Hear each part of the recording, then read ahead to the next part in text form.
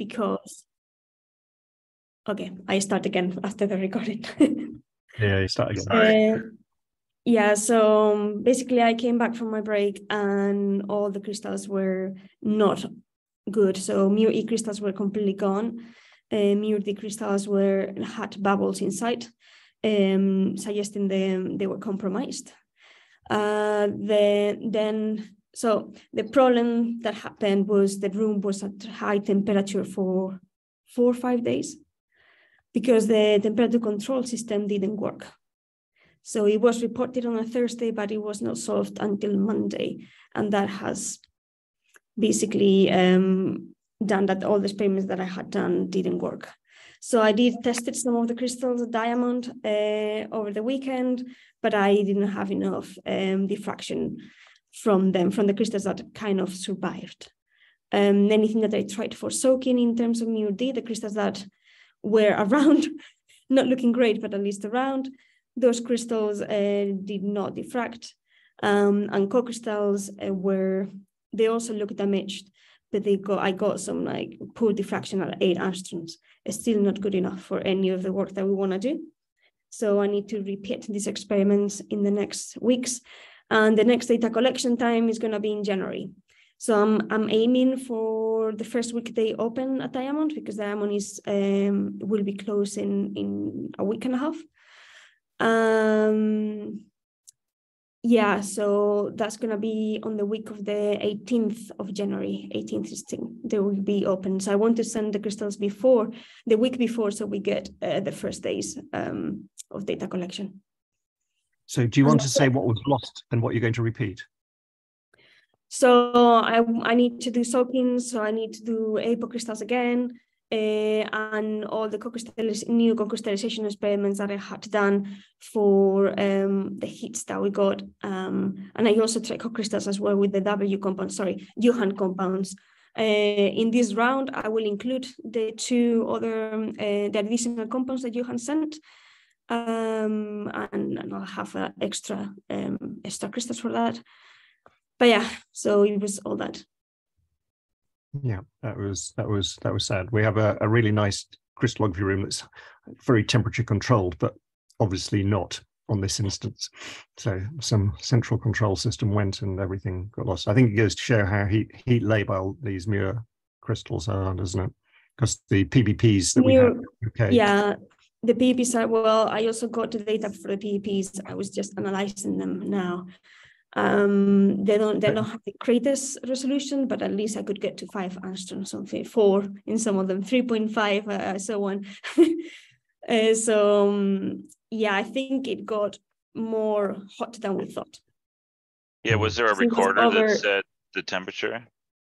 The room is at 17 degrees, and it was. There's a little tracker usually that shows what temperature it got to.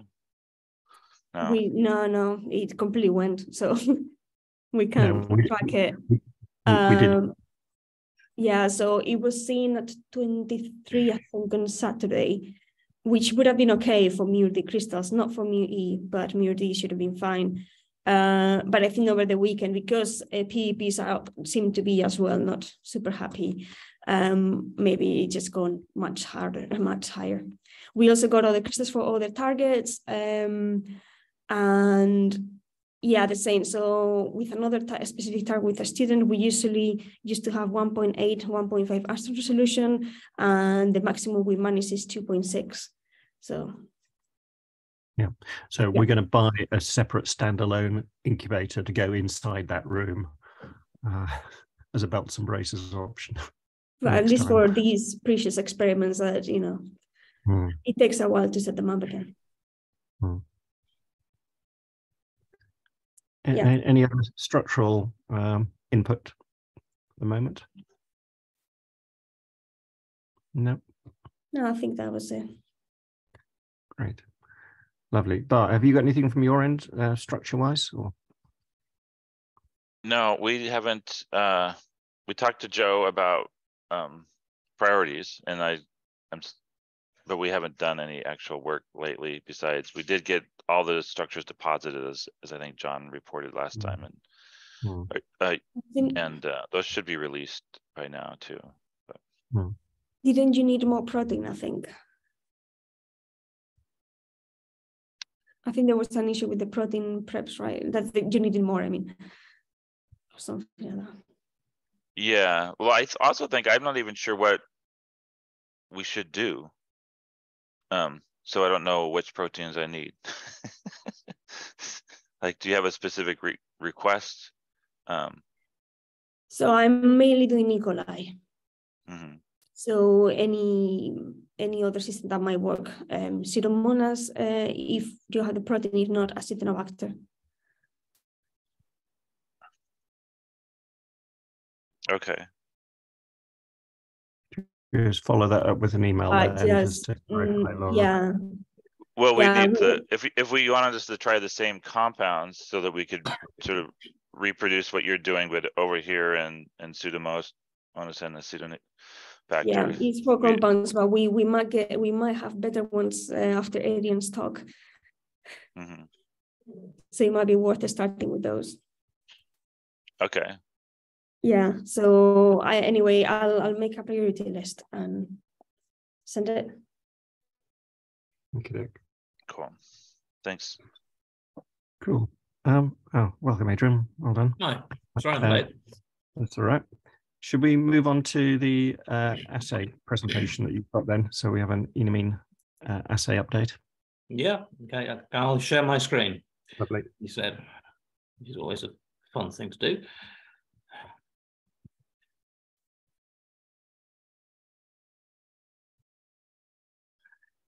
Right. You all see that?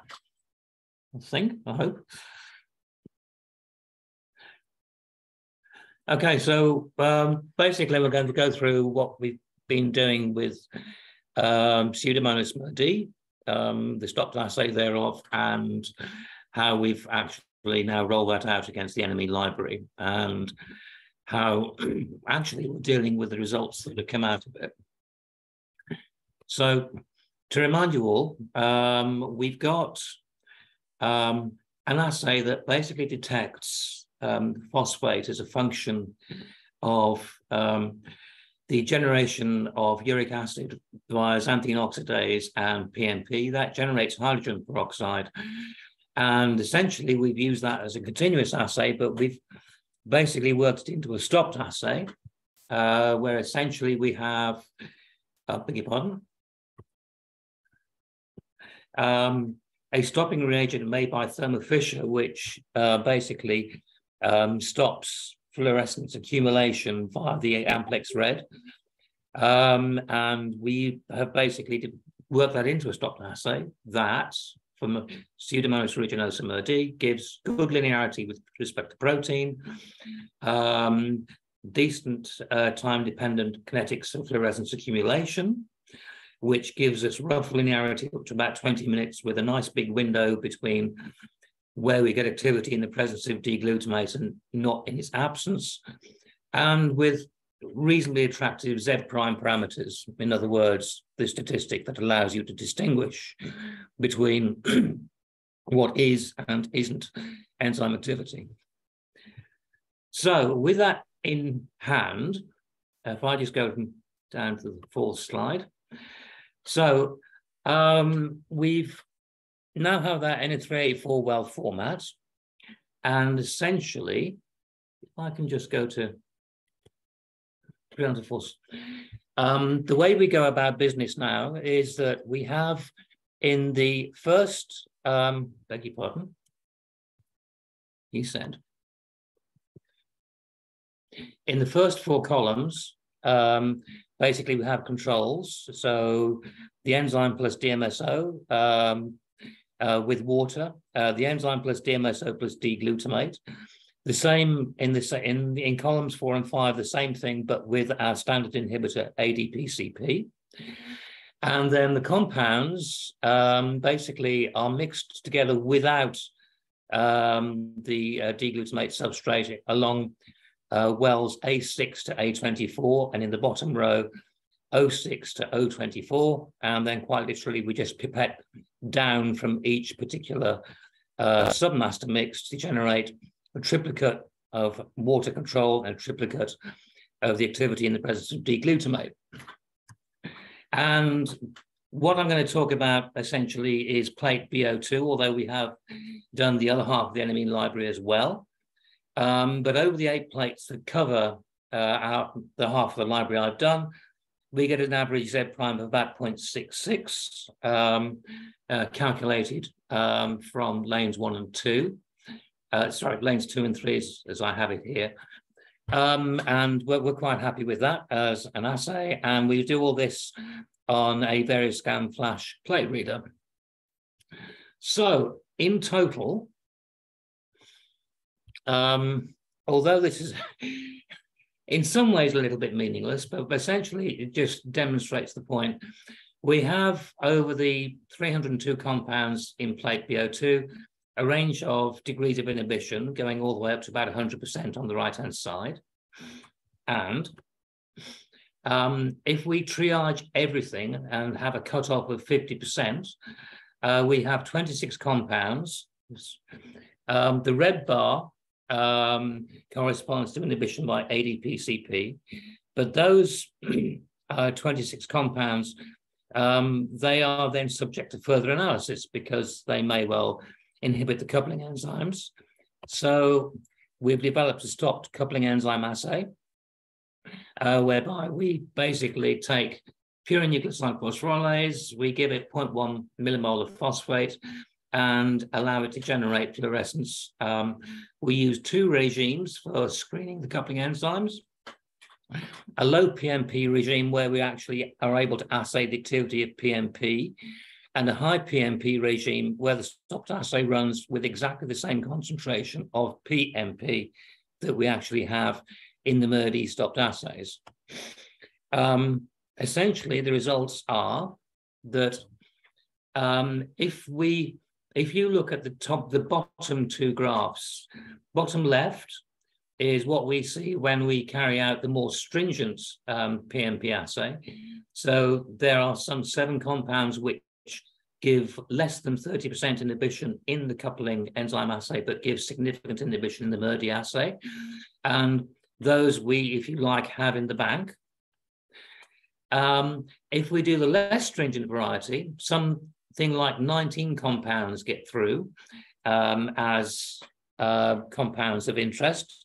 And we basically then are going to triage those with a further PMP assay based upon a different principle to ensure that we are looking at MUR inhibition.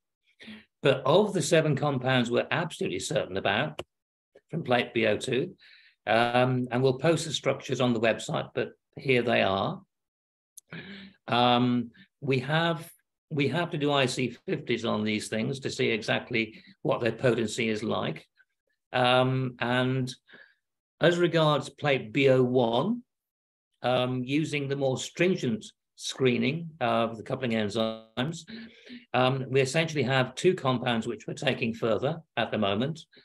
They are K2 and F7. K2 is interesting because it gives very nice IC50 values, but they are independent of ATP concentration, which means it's not an ATP dependent competitive inhibitor. The F7, we've just trialed that at a single ATP concentration, so we don't know yet exactly what it is competing with. And that really is the state of play at the moment. So it's a work in progress. We've got to basically finish the coupling enzyme screen, finish the IC50s, and then see where we go from there. Then that's it. Lovely, thanks, Adrian. And so those 2 compounds are the 2 that you were mentioning that Laura's going to put into her crystal trials. Yeah, but right. Like I say, we also have a variety of other interesting candidates as well. I think certainly that K2, which is not ATP competitive, sounds intriguing. Yeah, it does. Any questions from anybody? Sorry, just a quick question from me. Sorry, I'm walking around, so I on a small screen, I couldn't quite see the detail of the slides. It looks very interesting. Does that change any of the previous hits that we have bought analogs of and might be pursuing, or is it too early to say? It's too early to say, because at the moment, those hits come from the first plate, and we haven't completely finished the analysis of that yet. So it's a little too early to say. Okay, that's great. Thank you.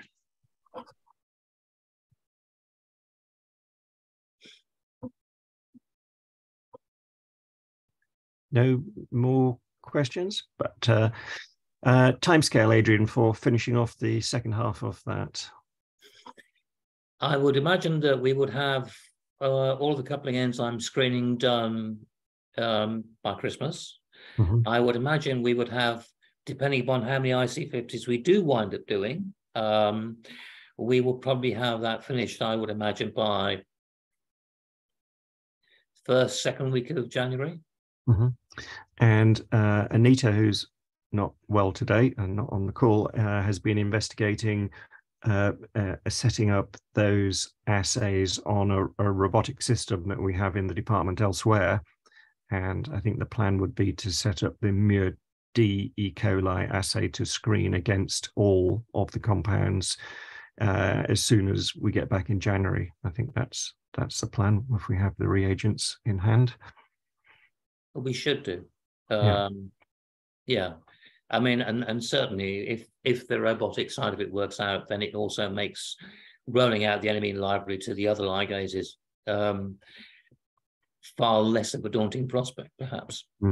Yes. So I think we're going to be able to cut down the experimental time quite significantly using that, which means rather than just having to cherry pick hits and move them from one ligase to another, we can, at least for a few of them, repeat the whole library. So I think in the manual method we used to do it, we basically did it in, well, it was 3 people doing it, but it took us around about, 3-4 days in total. And in actual fact, although you'd think a stopped assay makes things easier, and in some ways it does, it still took us something like another 3 or 4 days to actually get to the stage where we knew or had some idea of what was what in terms of inhibition. Simply through the numbers. Just a quick question. When you say complete the screen, do you mean of the 600-member enamine library? So at the moment, what is incomplete is the coupling enzyme triage that we do to ensure that what we're looking at is specific for Mur D. So although that is complete for BO2, it's not complete for BO1, the other enamine plate. So that still has to be done. And then depending upon what your definition of completion is, and mine will be IC50s and ideally some idea of what is being targeted in terms of a site, then essentially I would like to think we're done when we get to the stage where we know or have a collection of compounds which are genuinely ATP competitive. Okay, that's fantastic. And there was one more question. Apologies if you covered this already. Previously, you were talking about compounds that appeared to be interfering with the assay. I'm assuming that, have you gotten rid of those compounds, or is that still an issue with the assay? No, I mean, we know what they are. Certainly with the enamine library, I mean, the enamine library is interesting because the number of non-specific hits we're getting does vary depending on which plate you look at, and that probably is also a function of the way the plate's constructed, which Joe will probably know more about than I do. But the thing is that we even though we do have some things which do inhibit non-specifically, we are probably getting anything up to about 19 compounds out of 300 that are of interest, that give greater than 50% inhibition. And if the coupling enzyme assays work out in the way I think they will do, they will also turn out to be Mur D specific molecules, although I have to do the experiment first. If that answers the question.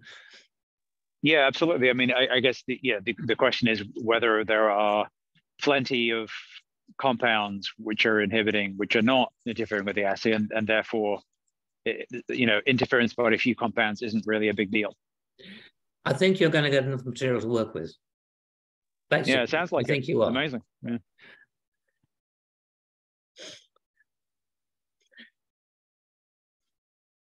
You're on mute, Chris.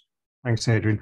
I think it'll be more a question of how we rationally try to prioritize which series to work with. So I think you know, early in the new year we need to sit down with all of the data, with all the chemotypes and all the different, you know, hit series or singletons or whatever. Once we've got all that together, and just have a rational, a long hard look at it.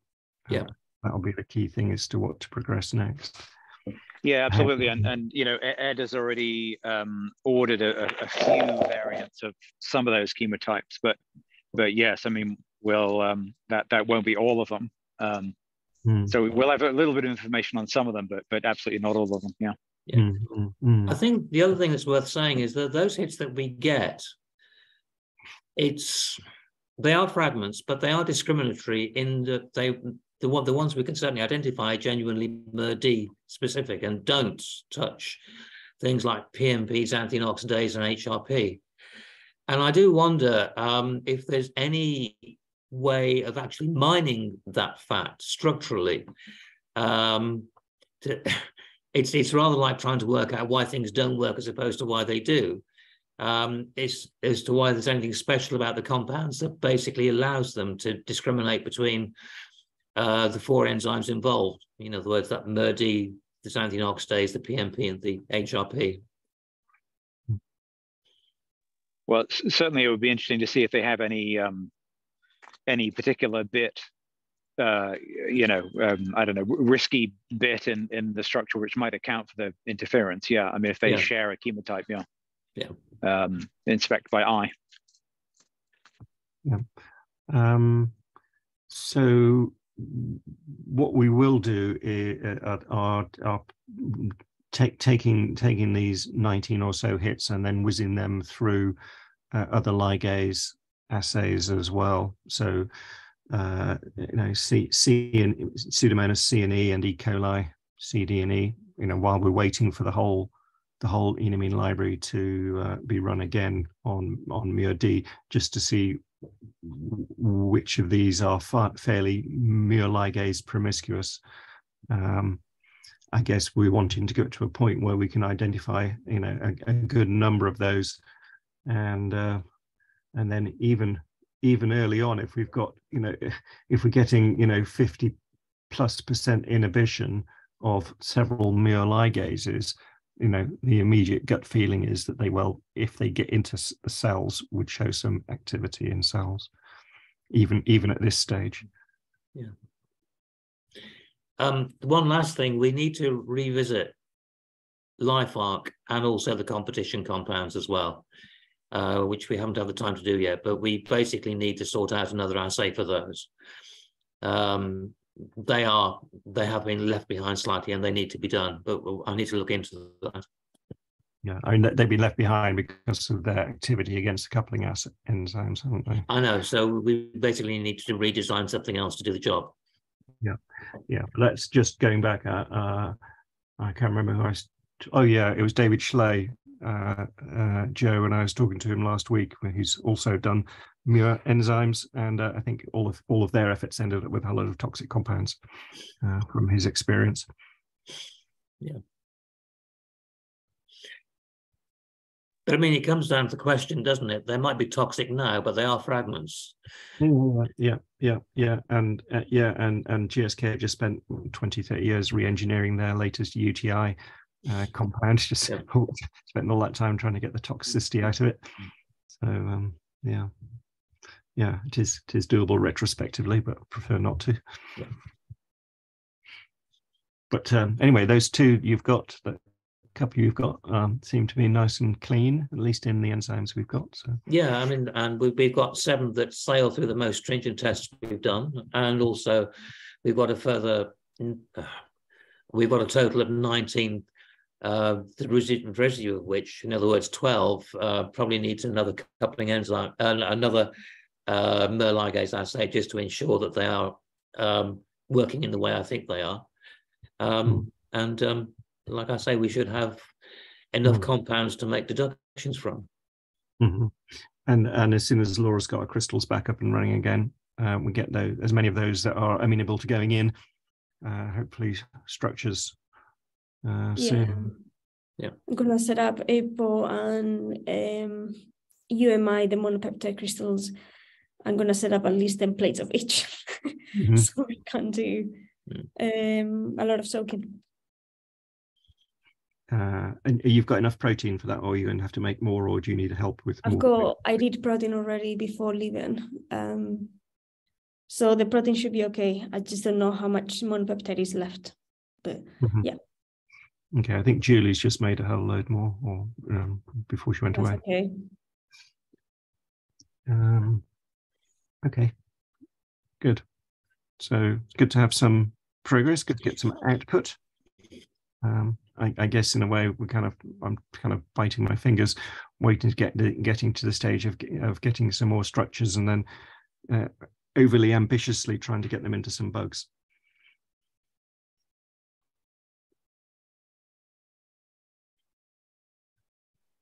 Good. Anyone? Any questions, queries, concerns? The fragments are, sorry, you see, you got me doing it now. They're not really fragments, I don't think. Those aren't they molecular weight like plus 300? Just in the terminology of it, they're sort of elaborated fragments, right? And just the fragment to me means pretty small, like a couple of rings. But some of these enamine compounds and acetomides compounds are quite big. Yeah. Yeah. So noted. So, yeah. Okay, so we'll keep pressing on along those lines.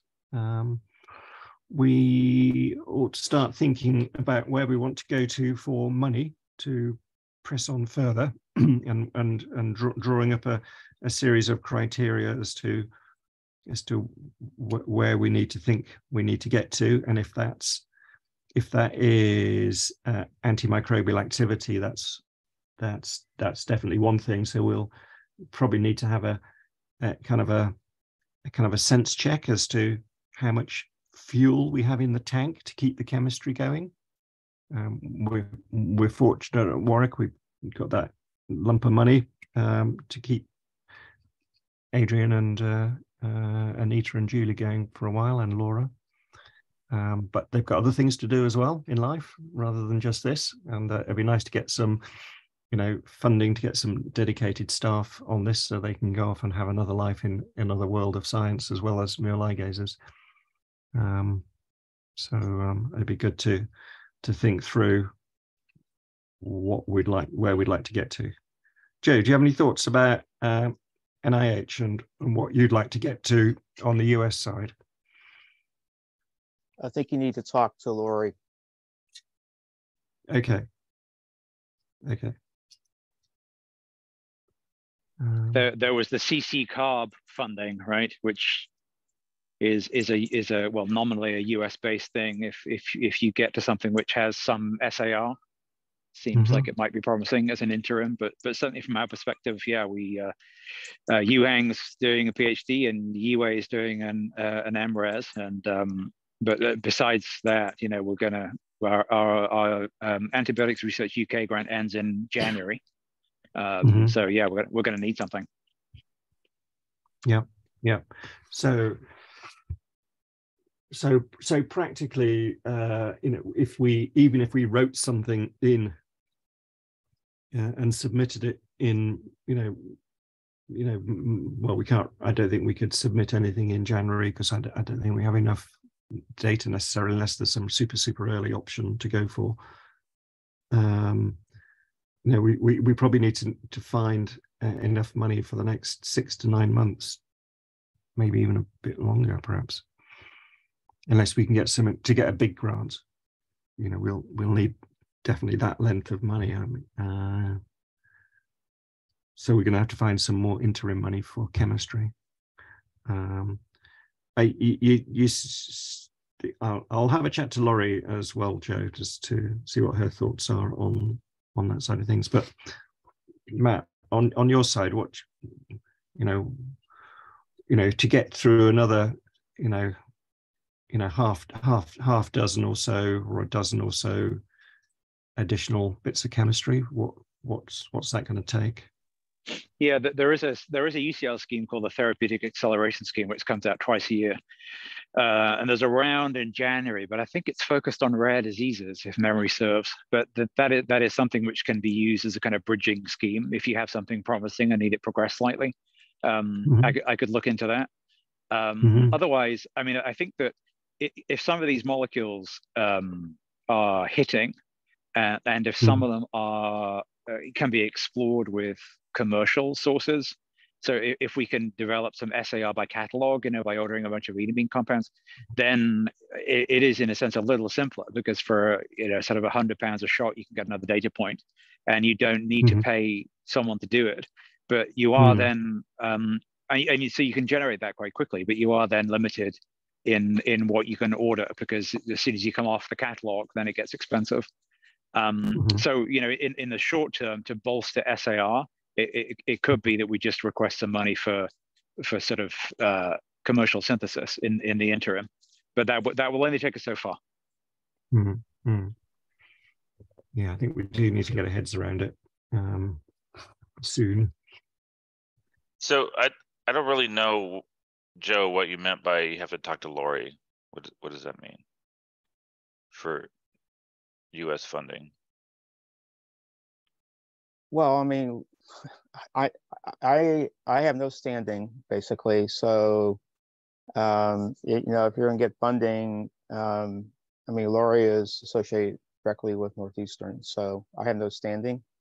So it's really, I mean, Lori, if you're going to try to go after any U.S. funding, whether, it's you, Lori, and you, Bart, I mean, who needs to do, any kind of grant writing and solicitation of funds. I mean, I'm here to assist like I have been for the last 4+ years, but I'm not, as you talked about before, like with the paper and everything else. I mean, basically, someone who has standing, I guess, associated with the university needs to take the lead on that. I can't do that. So that's what I was saying. You need to talk to Lori, not me. Okay. But we previously talked about the R21 idea, right? So I think that there are options, but it just depends on what. Again, I think, So again, you guys, you're getting down to the point now where you need to figure out what you're going to do between the U.S. and UK and EU. And like I said, you need Chris and Matt and Lori. You guys need to work through that. I can't do anything with that for you guys. If you want help somewhere along the way, I'm willing to help. But I mean, those kind of decisions and how you're going to move forward in that aspect of grants and papers and so on, you need to kind of figure that out. And he's going to take the lead and how you're going to approach it. Right, I agree, and so I think that's what we're trying to do is figure out the landscape. My opinion on NIH funding is, that we should have an application. There's a cycle every 4 months, and we should probably should have in the past already started having applications in every cycle as R21s. You don't have to have a publication, I think, to get an R21, but it sure helps. And you're not going to get an R01 like this, and I don't think we're going to get CARB funding either until you have a lead molecule. But not CARB-X. It's this thing called CC Carb where you can get some chemistry done. So, but I do.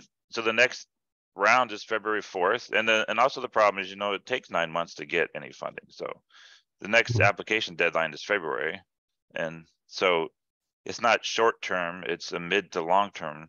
But we have to start submitting applications. So, an application that would originate from me, and I have got R21s and I have an R01 on a different topic. So it can sponsor from here, but it would need to be something focused on what we've done here and, the work, the structures that Jan and the other SSGCID groups did. So I'm happy to start brainstorming that and figure out how. It's not a ton of money, right? It's 2 years, $275 over 2 years.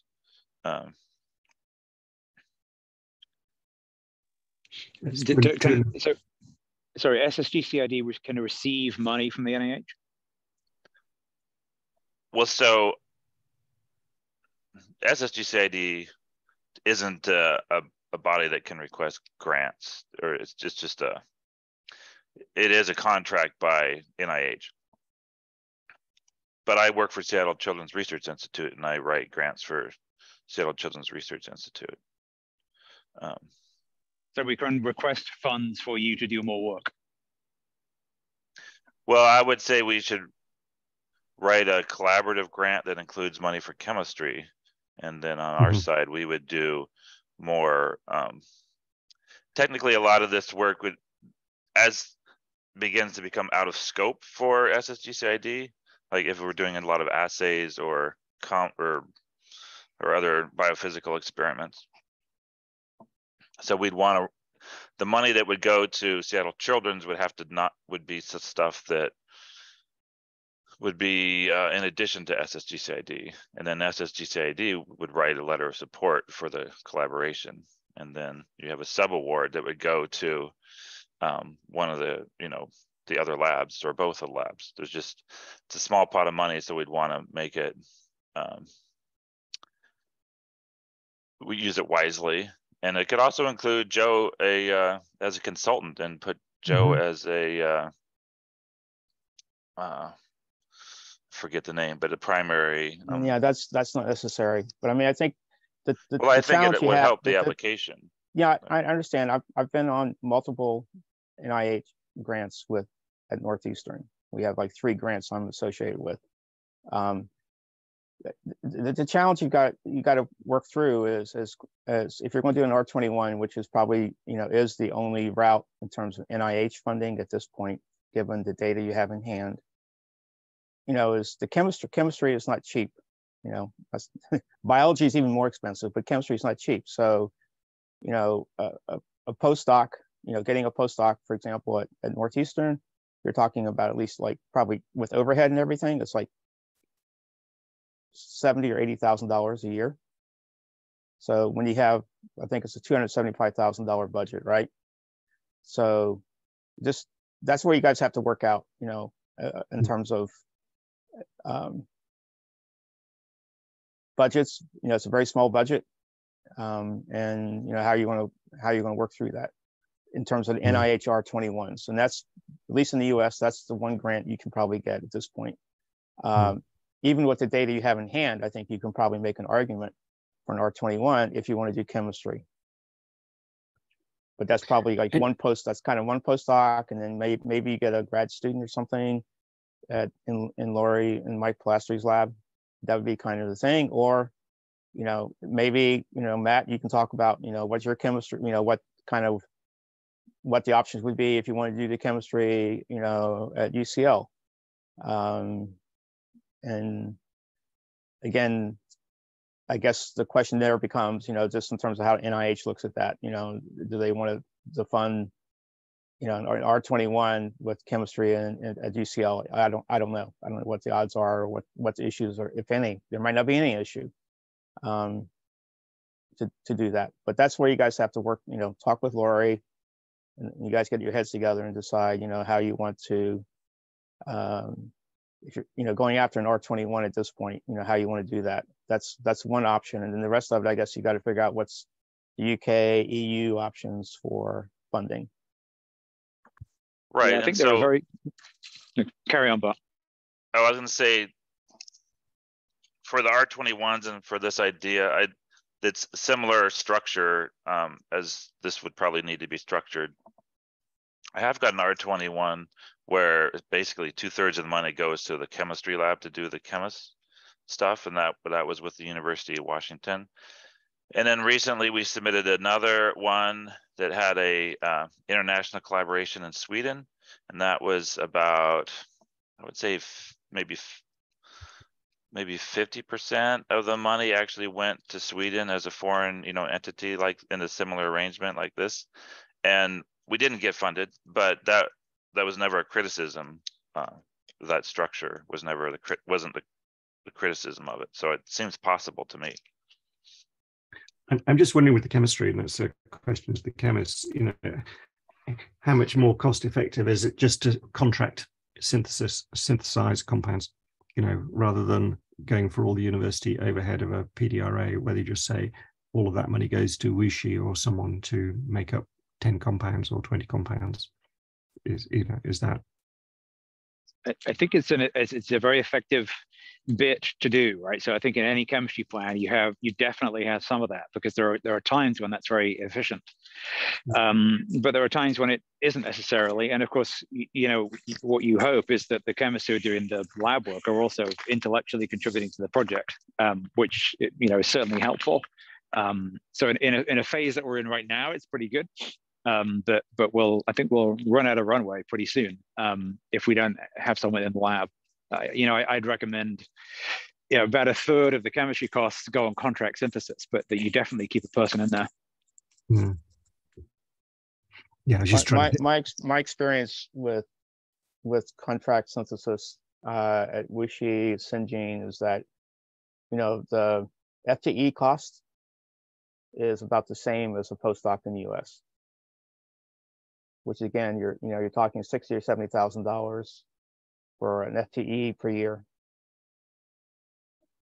and then then it's a matter of working up how many the challenge you end up with is once you have your lead matter, you decide what what series, what hits out of the whichever library, LifeArc, enamine, Atomwise, whatever. Then you've got how many you've got to develop the chemistry and how many series you want to work on and so on. So it's just you kind of well, obviously you have to have a lot more discussion and kind of see what chemical equity you have, and then what's the like I said, my experience typically with CROs is you're talking in most cases you're talking minimum of $1,000 per compound if you're getting it made someplace else.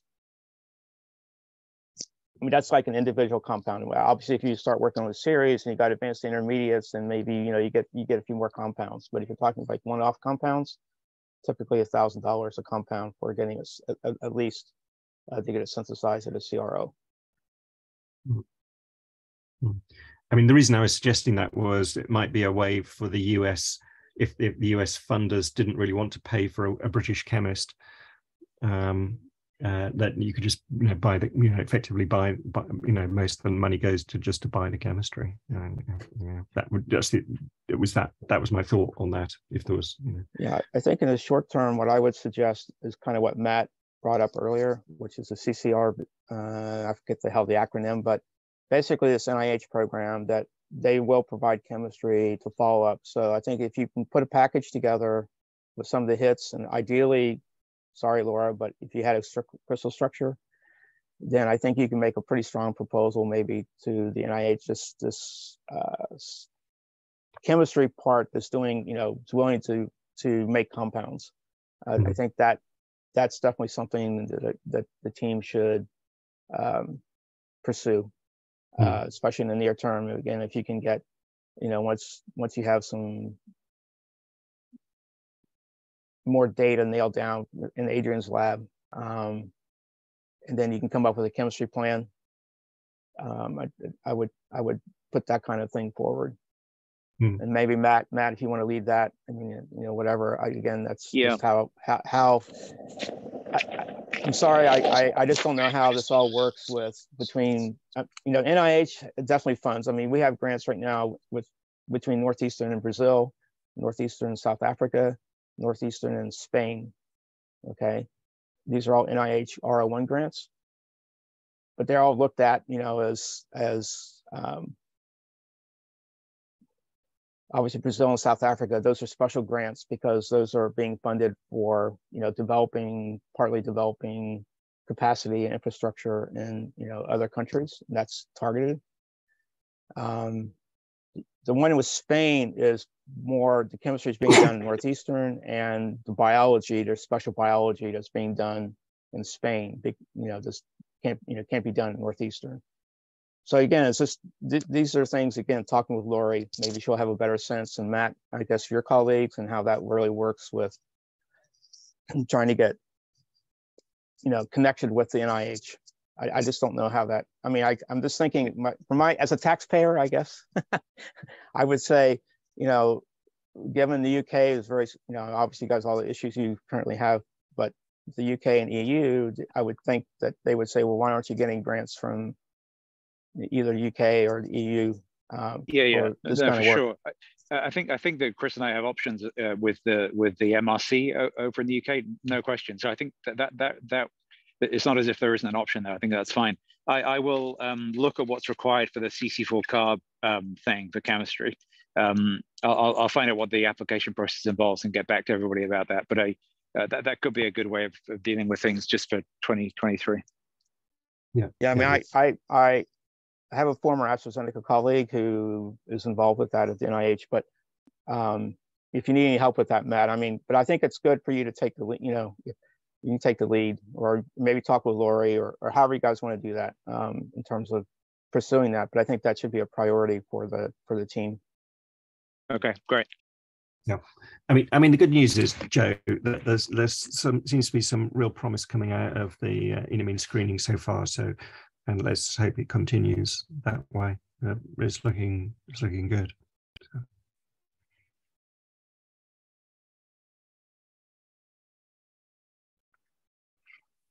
Good, lovely. I'm not following the agenda. I'm sorry, Matt. We're just picking up extant stuff. Does someone have something else they'd like to specifically cover?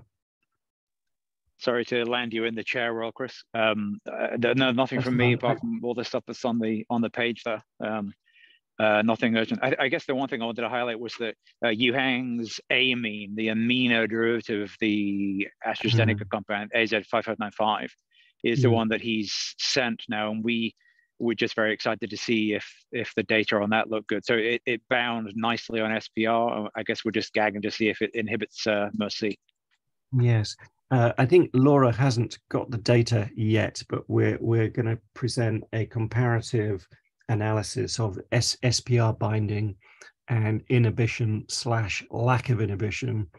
There's a bit of a spoiler alert on SPR. I just need the last data from the enamine. Yeah, so we'll the enamine data sets. I think the next time we'll be able to present the SPR versus the assays and actually show how important it is to have the assays. And the Yuhang compounds, we're also going to do the MICs, right? Yeah. So they will be done before Christmas. From if everything goes right, I just talked to Abby. Well, the other day I talked to Abby, and she said that she will be able to do it in the next couple of weeks. So, you should have as well the MIC data. That's awesome. Great. Thank you, guys. That's the compound that we're designing to try to escape efflux, as best we can. And if it inhibits the enzyme, then it might be one to try on the bacteria to see if we get any luck. Yeah. Just have a question before we finish. Is that okay? Like, I dissolve my compounds in the MSO and ship it. Like this time, I mean, the concentration was around 10 milligrams per mil. Is that okay this time? Like. Yeah, I haven't been able to look into it more closely. Oh, okay. Yeah. So because I ship it like 15 milligrams each compound in 1.5 mil, that's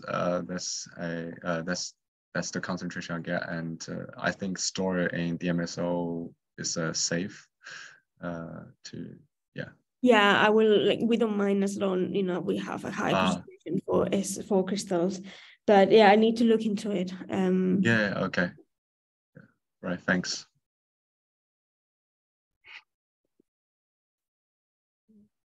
Cool.